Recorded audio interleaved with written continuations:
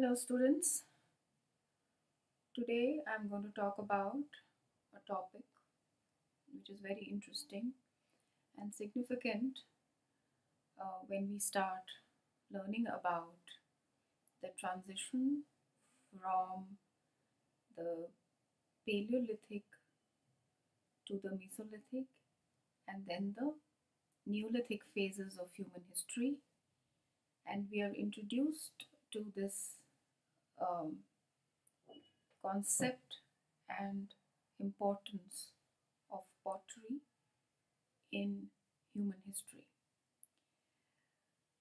So let's start.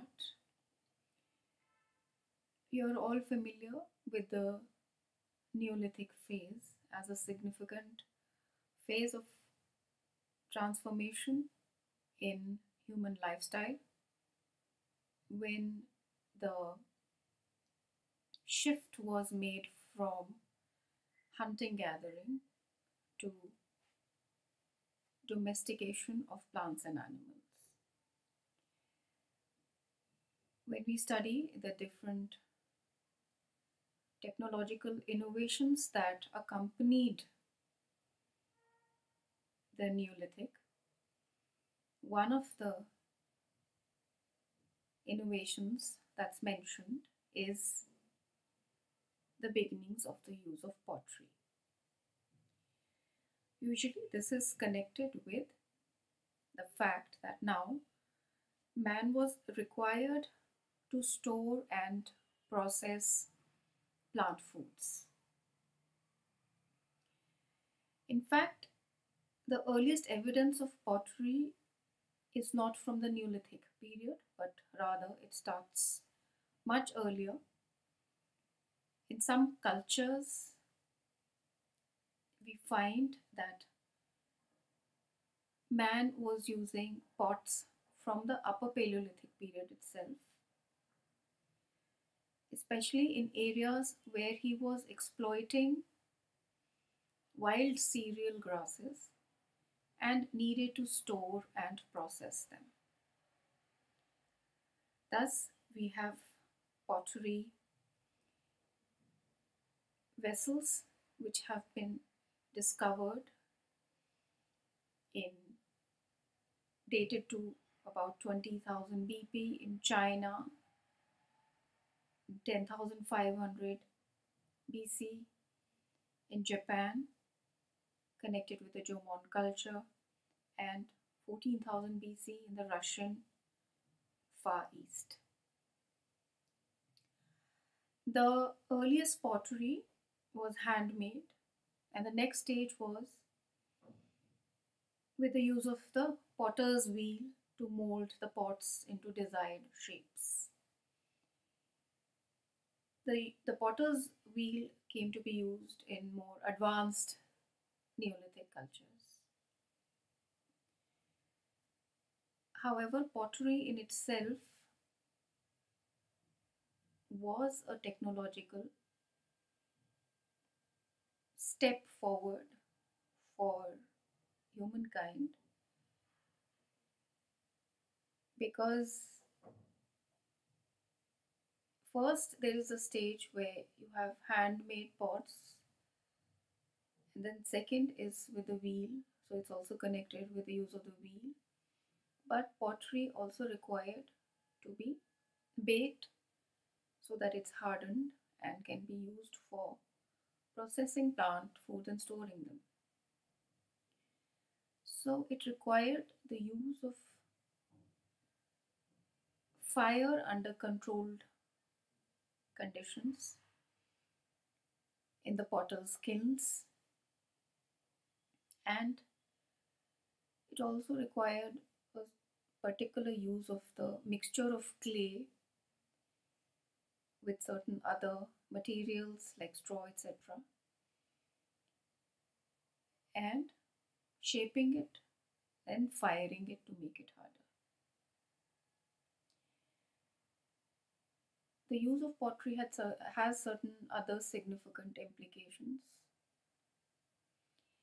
It was a psychological jump for humans because it shifted their perspective from short term planning, which is usually associated with the hunter gatherer societies, to the long term planning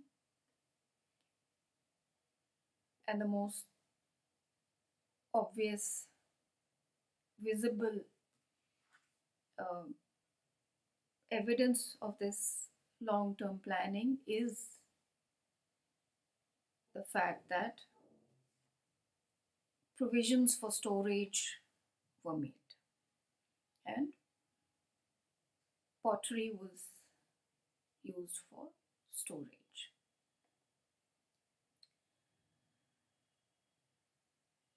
For historians, pottery is remarkable evidence connected with early human cultures, and it continues once it starts. The use of pottery continues throughout history. In fact, we still have, of course, the use of pottery in our households. For studying history, it's a new kind of source material, and it offers us significant insight into culture, technology, economy, religious patterns of human society.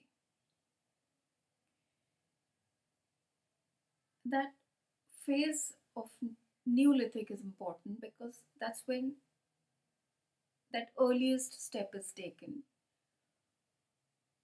from hunting gathering to, of course, domestication, but also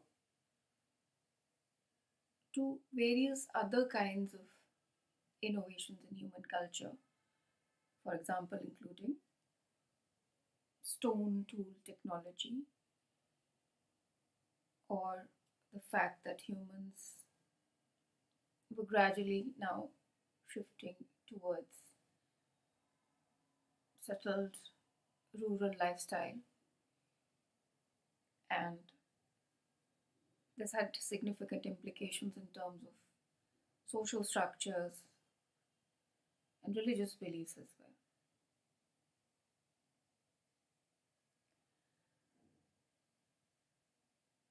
As a source, this is a durable material, and in the pre pottery phase, the human habitations largely leave for us the sources in terms of stones, some habitation remains, and the human animal remains, and some plant matter.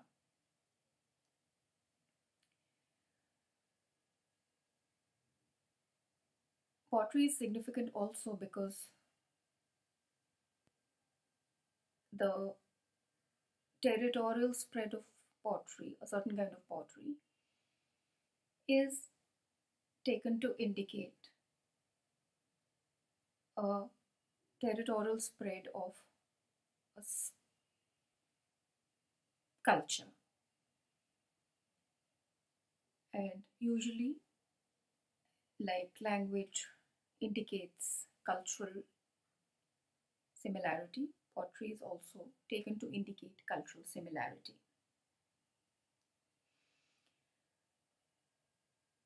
And this is reflected in the persistent use of technology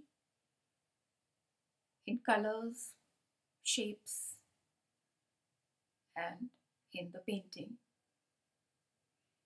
patterns that may be used on certain kinds of pottery styles. Thus, in prehistory, many of the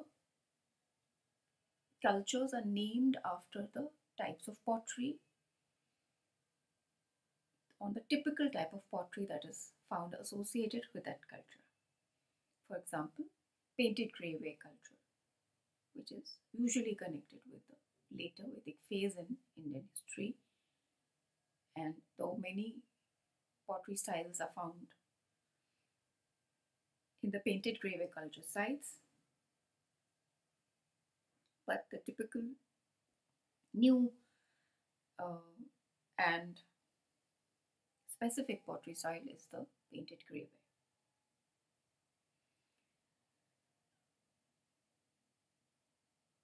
Pottery also gives us significant clues about the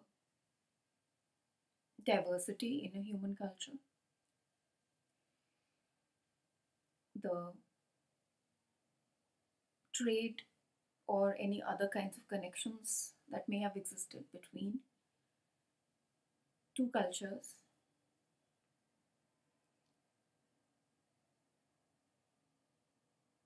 It is a common grave good and is associated with the dead. Neolithic people smashed pottery in funerary contexts, which indicated some of their beliefs related to the afterlife.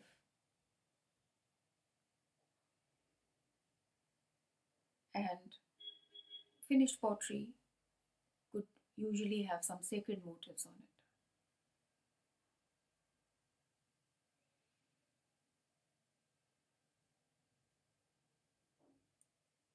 The advancement in human technology also led humans to imagine themselves in new ways as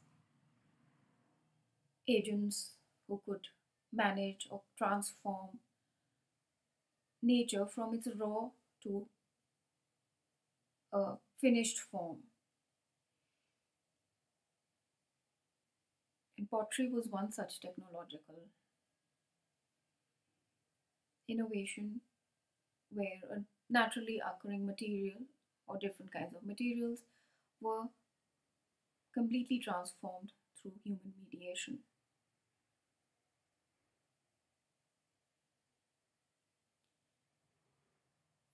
Pottery was also associated with the household and as a personal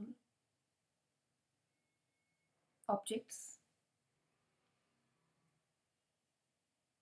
and they facilitated this ideological transformation of the humans from the nomadic hunting gathering mind to the settled Neolithic mind.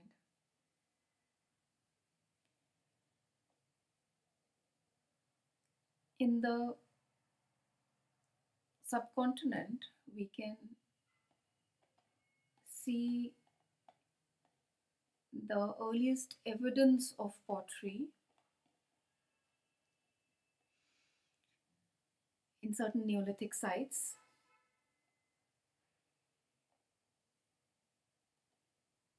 We cannot do all the sites and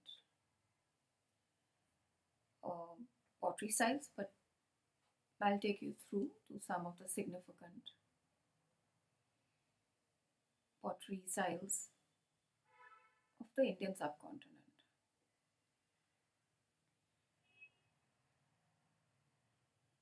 Now this starts, the Neolithic is associated with some early sites in the subcontinent, and Mehergarh is one of these sites which has furnished evidence of the early Neolithic transformation. And the dates are provided here in the slide. Our concern is more with the pottery here. So Mehergarh has a ceramic period. Then it has a phase of handmade pottery. Then there's wheel-made pottery. Finally going on to refined painted wheel-made pottery, which is connected with the Chalcolithic period. And further In Mehergarh, there are polychrome wares, and going on to the red ware with a people leaf decoration, usually connected with the Harappan civilization, ending in the grey ware. So you see in one side itself how the different cultural transitions are reflected in the pottery.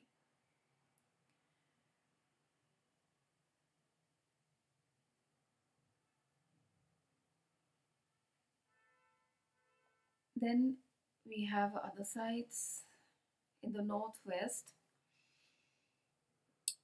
Kiligul Muhammad. It also has the Aceramic period. Then it has hand-made basket marked pottery, going on to black on red ware with geometric designs. Kechi beg ware, which was a fine thin buff ware. Connected, the Kechi beg ware is usually connected with the pre-Harappan period. The relevant dates are given here, and the location is in the Quetta Valley. All these sites are very significant because they are also, they start with the Neolithic and they go on into the pre-Harappan phase and have left significant clues about the transition to the Bronze Age civilization. And there's Zamsadat that has a Kechi beg ware. Also, it has a Quetta ware, which again is a prominent and beautiful pre-Harappan Neolithic ware, buff colored ware with black decoration, jars and bowls. There's also another kind of ware connected with Damsadat, which is a Faiz Muhammad grey ware, which is remarkable for shallow plates, deep bowls, geometric and naturalistic designs. The Damsadat site finds are contemporary to the Kiligul Muhammad IV phase, which has 3000 BCE as a midpoint. This is also in the Quetta Valley. And there's Anjir and Siadam, which has fine wheel made buff ware with burnished slip, red slipped ware and burnished grey ware, and Rogao ware, which is red pottery with black painted designs. Rana Gundai is another important site in the Loralai Valley. It is wheel made buff to red black painted ware, and it in fact has paintings of animals like the bull and black buck.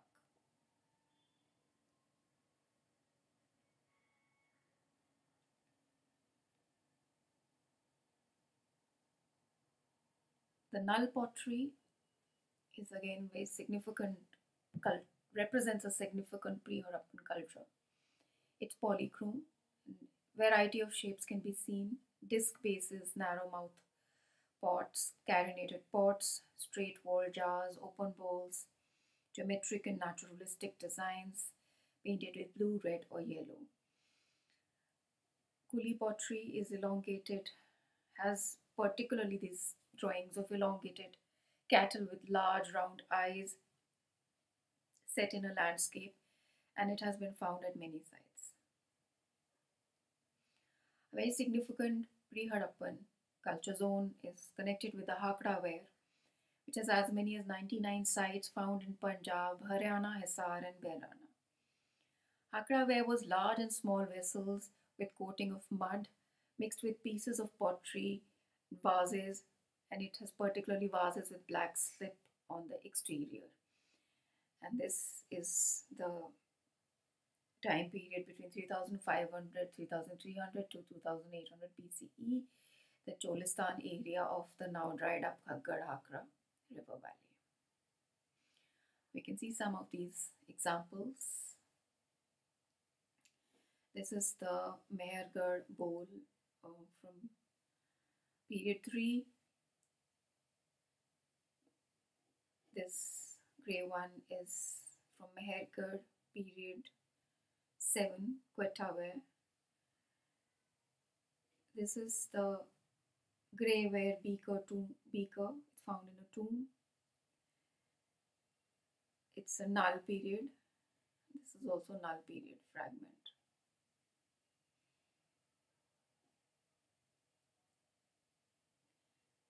These are the jars from Mehergarh period 7, Quetta ware. This figure 14 is Mehergarh period 5 polychrome beakers.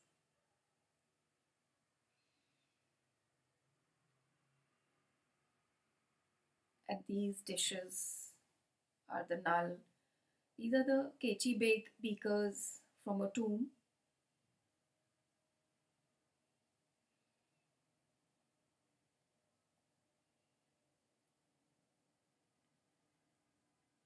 The other significant Neolithic sites are in the Gangetic plains. We have Koldeva and Mahagar. They have handmade pottery, net marked or cord marked, and also plain red ware and black and red ware. Burzahom and Gufkral in Kashmir.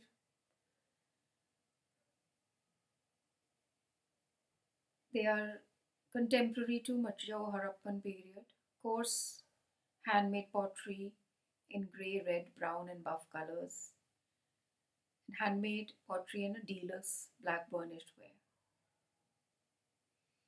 In the northeast, the important site of Darjali Harding has handmade grey and dull red pottery with cord marks. And there are other sites like Sarutaru and Napchik, handmade buff, brown, and grey ware, cord impressed, and handmade cord marked ware. So, some of the earliest pottery in the subcontinent is a cord impressed pottery ware, which also shows influence from the east and is typical of the Neolithic of eastern India. The above picture is the pottery from Jowling Harder, and this pot is actually a much later pot. It's from Lumbini. It's cord impressed ware from Lumbini, contemporary to the Buddhist period. So the cord impressed wares continued into the later phases. Now, there are various sites which are connected, in fact, with the South Indian Neolithic cattle keepers, Utnur, Kukkal, Kodikal, etc., Butehal. They have handmade coarse pottery at Utnur, burnished grey or buff, where sometimes with post firing designs, that is, after you fire it, make it hard, then you put some designs on it, painted in red ochre. There's also a ware found with red, black, or brown dressing applied to it before burnishing. And the pottery at Vatkal was coarse, handmade red and grey ware. The location is the Raichur and Shorapur Doabs between 2900 and 1000 BCE. This is the Potihal pottery. These are the ash lumps here. You can see the ash lumps, we all know, are connected with the cattle pens of the Neolithic, of South Indian Neolithic cattle keepers, and their periodic ritual burning of the accumulated cow dung. Very basic coarse wares, you can see. This is the black and red ware. The others are brown. Burnished is when you sort of make it shining, smooth, and gives it smooth and shining surface if you continue to rub it. That's the process of burnishing. Then we move on to the Chalcolithic sites and styles. In the Jodhpur area is the Ganeshwar culture. It had the fired, handmade and wheel-made pottery with a bright red slip. in western Rajasthan. Then there is the Ahar Bana sculpture with 90 sites. Ahar pottery is black and red ware with linear and dotted designs in southeast Rajasthan. The dates we can see are contemporary with mature Harappa. Ganeshwar culture is also contemporary with the mature Harappan period, roundabout. Then Balathal was part of our culture.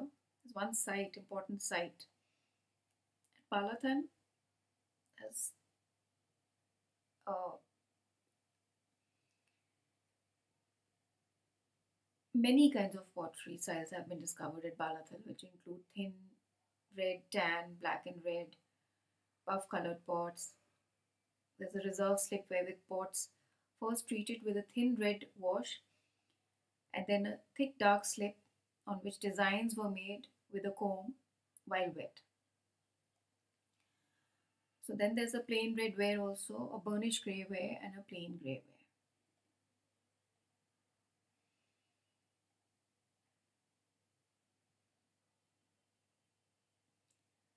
So we can see that in all the styles that we've seen, the early Harappan contexts are the Hakra ware sites and pottery, Hakra ware pottery, mid 4th millennium BCE.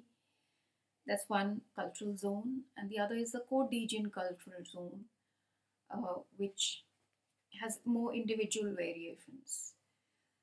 The Hakra ware pottery we can see in the Cholistan area of Gagar Hakra Valley, which has some few sites outside of the zone also, where the Hakra ware has been found, like Hadappa, Konal, and Bhairana. The sites range from 5 hectares to 20 to 30 hectares in size. And the pottery also shows regional variation.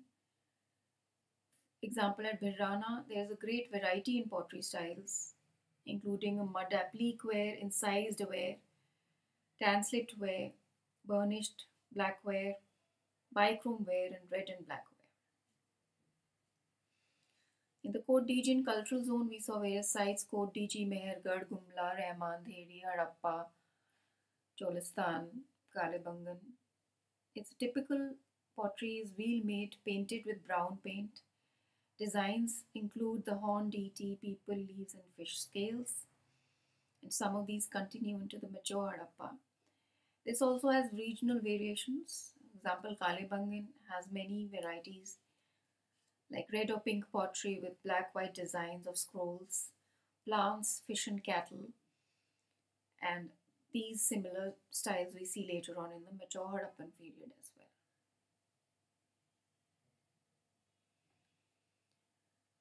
So,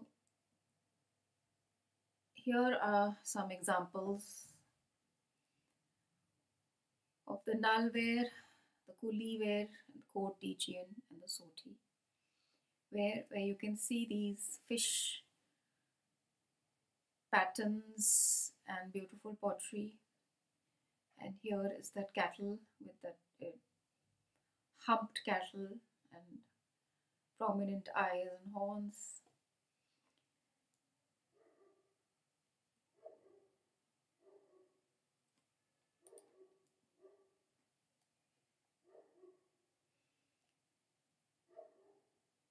Then, of course, we have this is the Hakra ware example of the Hakra ware. Here the deer have been drawn.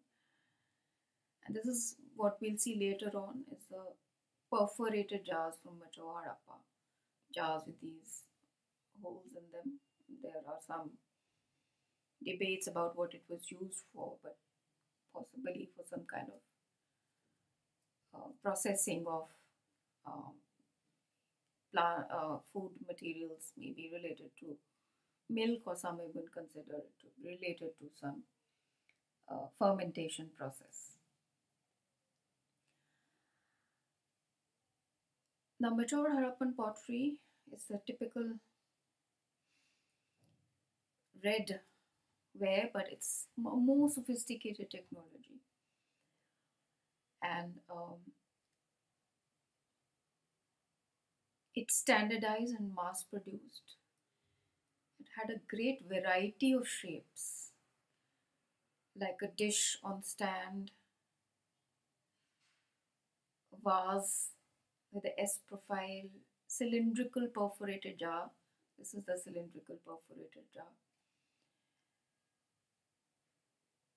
Goblet with a pointed foot. The main pottery is black on red ware. There's also grey ware, buff ware, and black and red wares.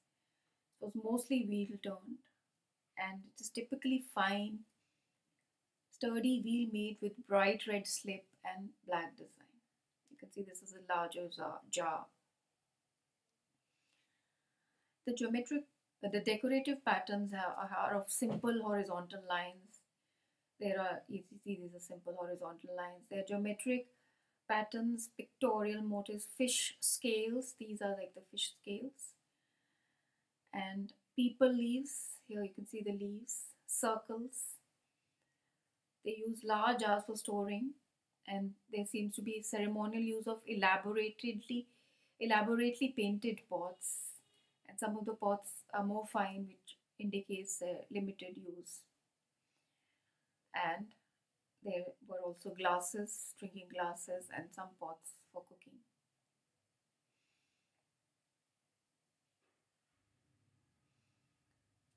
The late Harappan cultures also have specific types of pottery. We have the Jukar culture at Jukar, Chanudaro, Amri, with buff ware, with red or cream slip painted in black, showing some connections with mature Harappa in Sindh. And we have the symmetry age culture with sites in Harappa, Bahawalpur. It shows continuity of Harappan pottery with some new forms and designs. In particular are the burial urns, these pots in which they were burying human remains. And these burial urns had naturalistic designs, leaves, trees, stars. And there are also, the new designs include some mythological motifs, peacock with a human form, bulls or cows with plant-like attachments on the horns. And the symmetry age culture sites have been found in Pakistan, Punjab, and Ghaggar Agra Valley.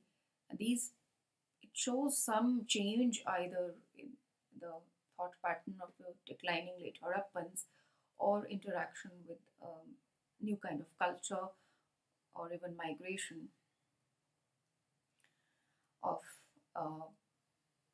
persons in connected with a different culture, because very significantly the designs change on the pottery. And there's the Gandhar grave culture with these sites, Lobanar, Barkot, Gundai, etc. Again, here the grave goods have the presence of significant types of pottery, new pottery, buff red, grey pottery in many shapes like tall goblets, pedestal cups, beakers with flared mouths, bottles with long and slender necks. The area of the Gandhar grave culture is between Peshawar and Chitral on both sides of the Hindu Kush. There are other very significant sites, Sangol, Daderi, Banavali, Sanoli, Hulas. Some of these areas is between Satluj and Yamuna have yielded around 563 late Harappan sites. These are small sites under 5 hectares, which shows a rural lifestyle, but continue with mud brick and fire altars at Sangol, which is Chalcolithic also, so they're using copper. And handmade and wheel-made pottery has been found with cream wash or bright red slip, with geometric and naturalistic designs in black. The late Harappan sites in Gujarat are also numerous, 120 sites, and they have pre-lustrous redware at some sites in the area of Kutch and Saurashtra.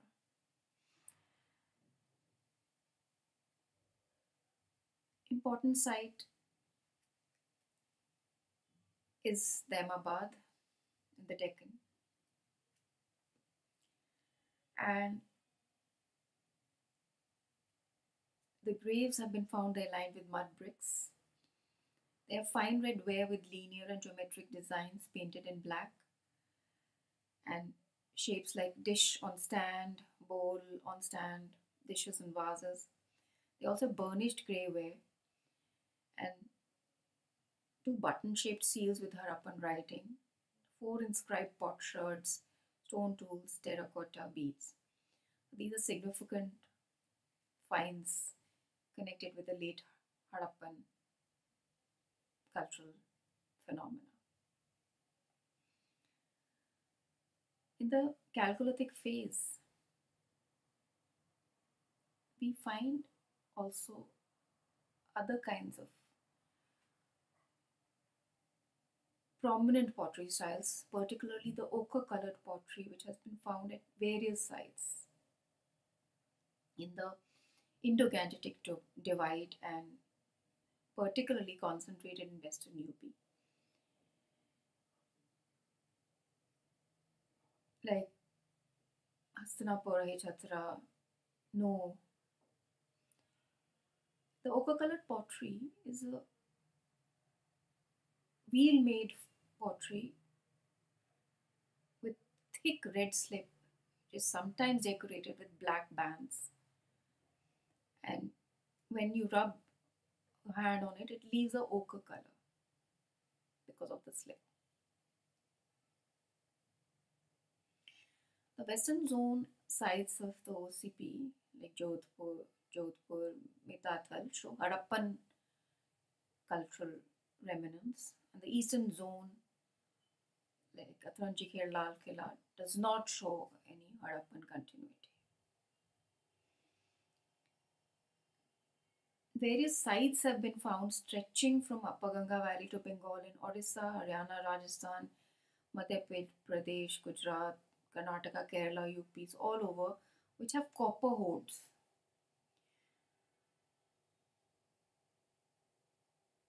About 90 sites. These are Chalcolithic sites. And in some of these, the ochre colored pottery has been found. The other pottery style that shows a lot of regional variation and was spread in various sites is the black and red ware.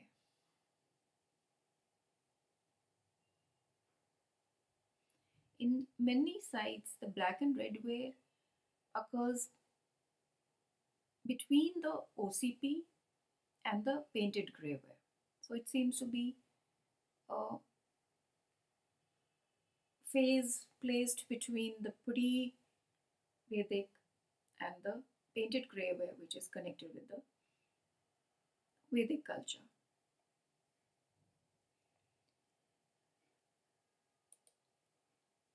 So, thus we can see the whole diversity of pottery styles that were evolved in the Indic zones, and we have also seen how pottery is significant for the societies that began using them and also as a source for reconstruction of history for historians.